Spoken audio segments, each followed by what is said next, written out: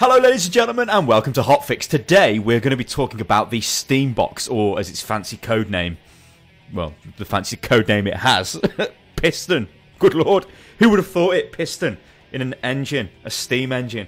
I still also they missed a piston trick. power. They missed a trick. They absolutely missed a trick. They could have painted it orange and called it the orange box. That would have been far better than Piston. it should have been done. Oh dear. Okay, so a load of information has just been released about the Piston at CES, which is the Consumer Electronics Show in Las Vegas. And what I'm going to do is give you a quick rundown of the specs. Now, these are early doors, so early stages specs. These could change, but I would imagine most of this will probably kind of stay the same. So get ready for a load of stats. So it's Linux-based. Now, we know that. We've known that for some time. With all the stuff Valve have been doing, porting Steam over to Linux and getting certain games to work and stuff like that. So we kind of know that. It's going to be made by Z3 or XI3. I've never actually heard of that company, so I've got no idea how to pronounce it. But they make small computers. The Piston will offer up to 1 terabyte of internal storage and offer modular component updates, including the option to upgrade the PC's CPU and RAM. So what they're looking to do is offer... Well, hang on. We'll go crazy in a minute, but let me just go through the mad details. So they're looking to offer something kind of between a console and a PC gaming type of experience for the front room, for the living room. But they don't want to make it so stupidly powerful, so it'll be massively expensive, because obviously that would put a lot of people off. I think at the moment, the price range of it, it's kind of difficult to tell, but the manufacturer that's making it, XI3, Xi3, Xi, however that's pronounced, they currently sell sort of equivalent machines that have got the same kind of power for $999. Like that is the sort of the spec that they've said it's going to be. It's going to be around that kind of power. But if it's $999, that's a bit mental, and it's not going to compete with anything. That's very expensive. Yeah, well, that's one of the problems we've got. Let me just finish off the specs. So it's gonna support Steam, because that's what it is. It's a Steambox. It's designed for that. Now, you may have remembered, or you might have even tried out the big picture mode for Steam, where you can play it on a television. Now, that's obviously been designed with a Steambox in mind, or Piston, or whatever the hell they're going to call it. I mean, Piston's just a working code name, so we can get away with calling it the Steambox. Now, for the tech specs, well, the demo unit, they don't really give that much information, to be honest. And, you know, beyond like a list of ports and stuff, which is... I'm not going to read that out because that's kind of boring. And like Kiri said, the pricing, it's going to be interesting to see what that turns out to be, because it's obviously got to be based on performance. And are they going to have different models? Some parts of it are modular, so you can upgrade.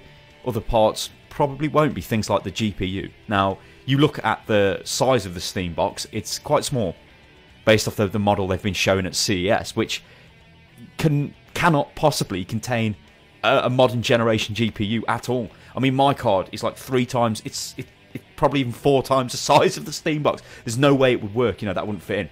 But I think what we're going to do now is we're going to go straight into the debate. So I'll give you the information that we've got so far on the box. The question is, how is this going to impact gaming? It's going to be interesting to see, for starters, exactly how it's using Linux. Yeah, it's using Linux. How is that going to work? I mean, I know Valve have, well, Big Gabe, he has stated he's not satisfied with Windows 8. He doesn't like it very much because it's a closed platform, requires loads of messing around to get things approved as applications on it. It's just generally not that great in his opinion. And he's been saying that Linux could be the future of gaming for quite a while. Now, the fact that the Steambox is going to be purely Linux is a fairly good indication that they are really trying to shift everything over to there, which is quite a bold move to make, let's face it, because Microsoft, they are not a small company. It's not like they don't have the global monopoly on operating systems or anything.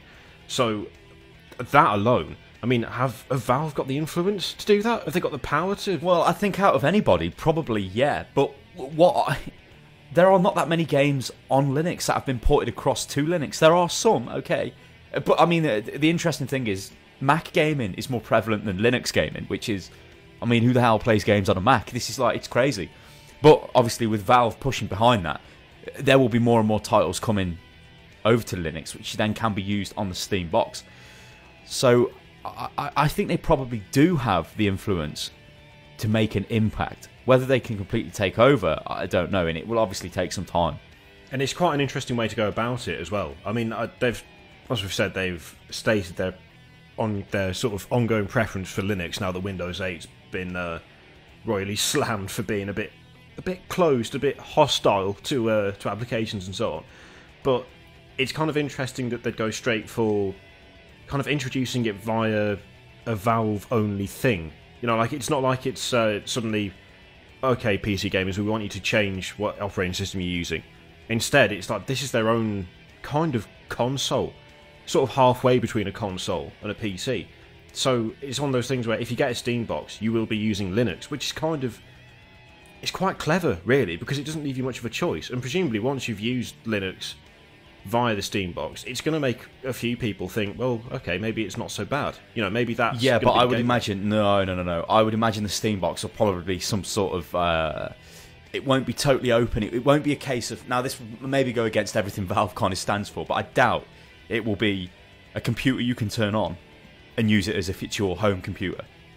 Now, you probably can if you want. Yeah, I mean, there'll be people out there who will go to these extreme lengths to sort of hack the thing. Or, I mean, you probably won't even have to hack it. It'll just be an option and you can, like, do whatever you want with it. But I would imagine in its standard form, it will just basically have Steam on it. So when you turn it on, it will just be Steam. It'll be some sort of modified UI version of Steam that runs on Linux. And then you just click the games and run the games. I think that's probably what will happen.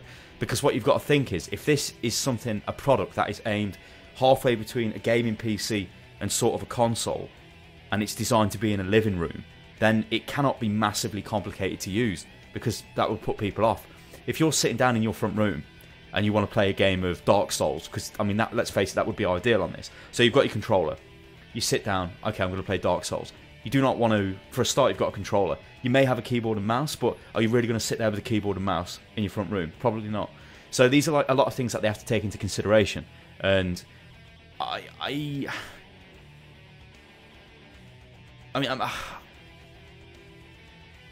it's sort of like, you know, when I look at it and it's like, will big picture mode be enough to tempt over the console crowd?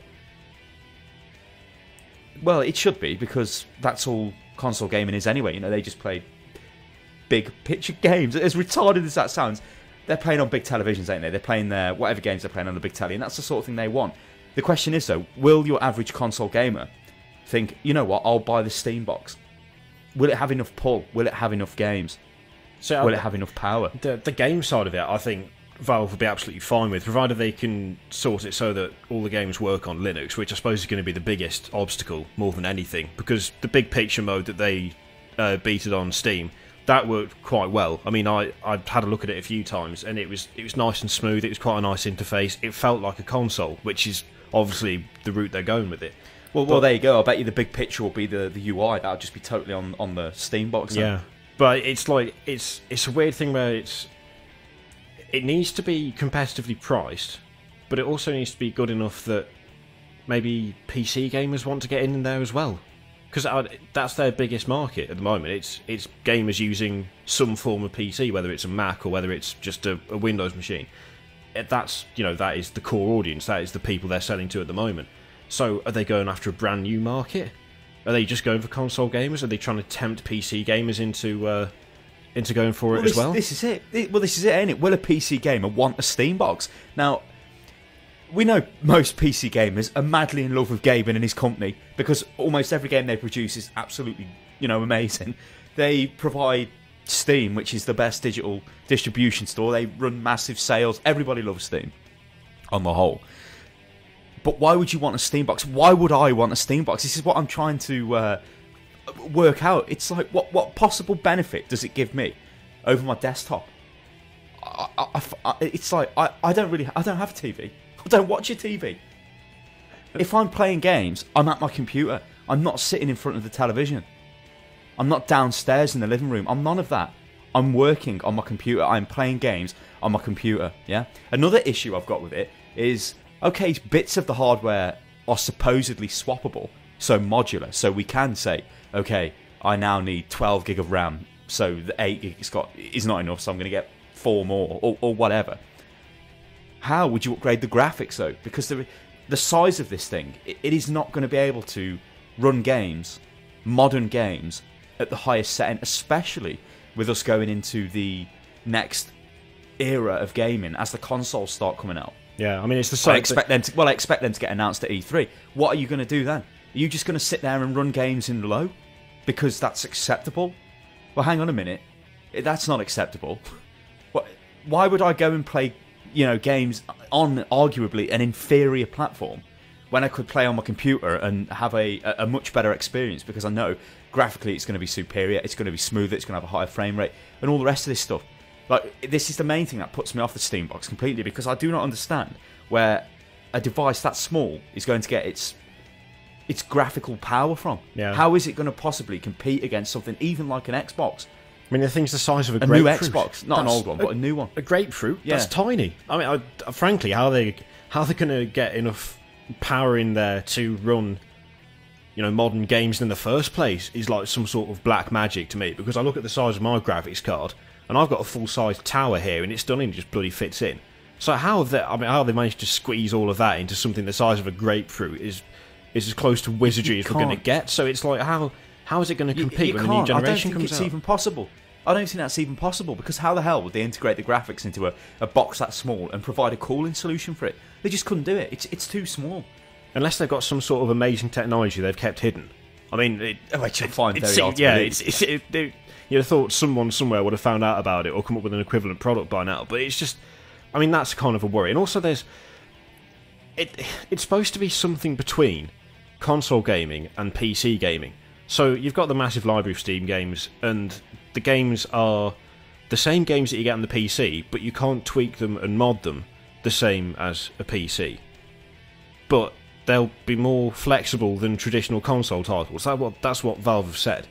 To me, that's like, is it one thing? Is it the other thing? I mean, is it going to draw the console crowd in because the games are going to be more complex? I think they're sort of blurring the lines between, because if you look at it, you've got PC gaming community, you've got Xbox community, you've got PlayStation community, yeah, and you've got like Nintendo community, and you've got, let's just theorize for a moment, Steambox community, yeah. The Steambox community is not tied into that platform.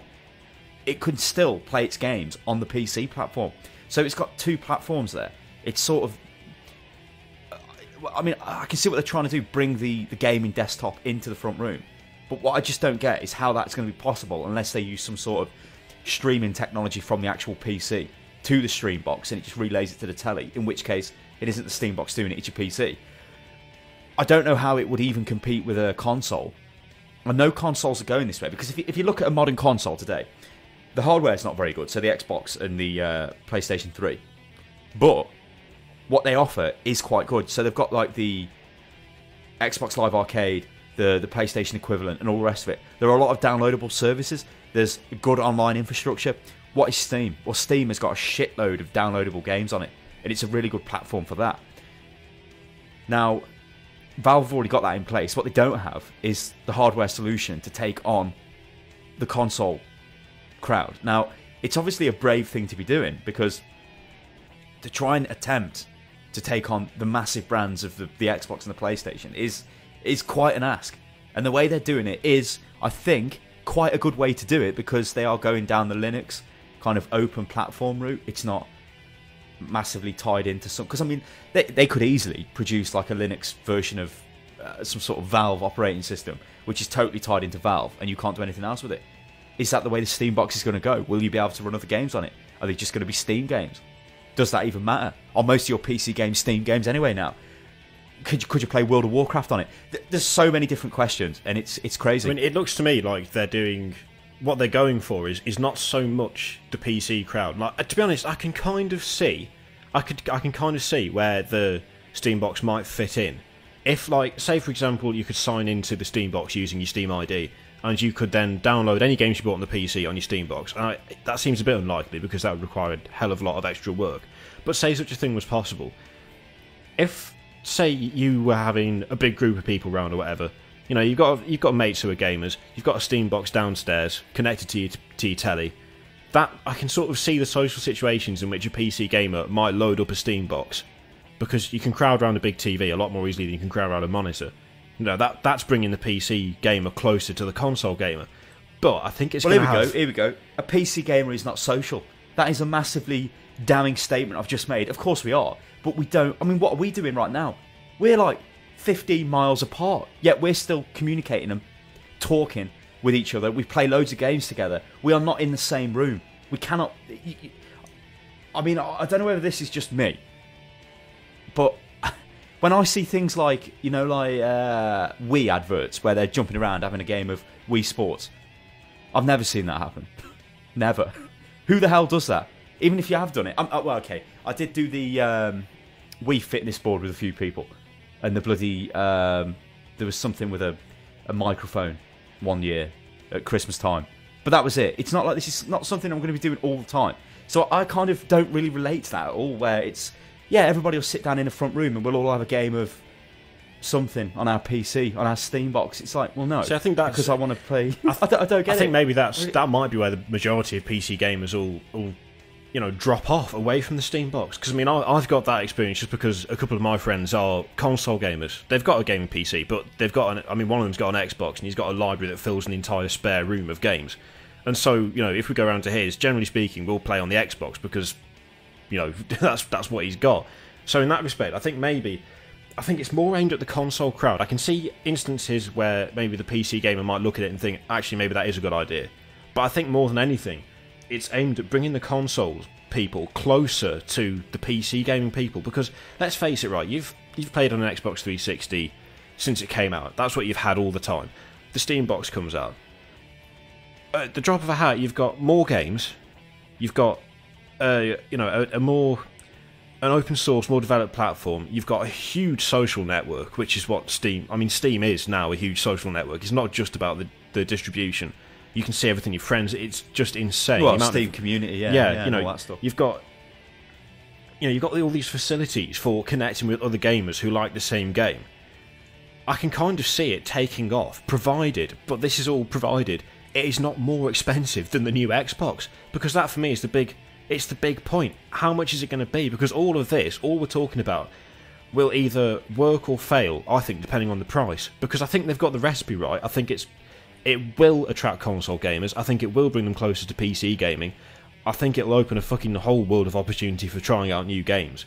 Because let's face it, the Steam library is insanely huge. If they can get a fraction of the games that are on Steam onto the Steambox... Well, of course, one thing we've missed out is indie games. Now, obviously these would have to be ported across to Linux, but they require no power, like CPU, RAM, on the whole. You know, things like Hotline Miami, and you could even argue Minecraft, although we all know that's on Java and it's not exactly the best, but things like that could easily run on a Steambox. Because we just know... Listen, it's fact. It's not going to have a high-end... It is not going to be a high-end system. You might be able to put an i7 in it and put loads of RAM in it or whatever, but you are not going to be able to turn up and put a massive graphics card in it to be sitting there playing the latest games like PlanetSide 2 on Ultra. You're just never going to be able to do that because it's too small. There's like a physical limitation there. There just ain't the technology. And I don't know. I mean, like I said before, when I look at this, I just do not understand how, to me, the Steambox appeals. I do not get it. I'm like, yeah, what is it? A media center for my television? What? See, why would I play games on it? I just don't get it. See, I'm kind of on the other side. I think I can see the appeal that it would hold for console gamers, but I don't think there's going to be much appeal for PC gamers because I've already got Steam. I've already got a PC. I've already got everything that the Steambox is. So why I would need it? Why would a console gamer come across though when his brand new consoles are about to hit, his Xboxes, he's got his they're used to doing that. I don't know. It could be a massive flop. Now this could be a really big flop, or it could be the start of something, great, where it's blurring these boundaries between different communities and sort of opening up console gamers to the PC crowd. But I think at that we'll wrap it up because we could just talk all day about this. So what I want to know, guys, is what you think about the Steambox. Do you think it's a good thing? Do you think it's a bad thing? Are you a console gamer? You're probably not because you're watching the Unit Lost video. So you're a PC gamer. What are you, what do you think? Would you buy a Steambox? Irregardless of its specs, would you buy a Steambox? If it had a great graphic solution. If it was bigger, this is only a prototype. It could be different when it gets launched. And no matter what so happens, many questions. It's going to be very, very interesting to watch it develop. It really is, because there's just so many things we don't know at the moment or haven't been clarified. And I tell you well, what. also Valve have got the virtual reality crap that they're supposed to be announcing at some point this year. Yeah. Maybe that could tie in with it. We just don't know. It's crazy. So we'll leave it at that, guys. So as I said, comment. We'll reply to the comments, and I think we'll catch them and you, Mr. Kirioth, or I will catch them and you a bit later on. Maybe tomorrow. Something like that. The worst ending to a video ever. Make sure you follow me on Twitter, which is @UnitLostGaming, for all channel updates and my crazy ramblings. And follow Kirioth. He's @Kirioth for his even crazier ramblings. And we'll catch you next time, people. Toodaloo.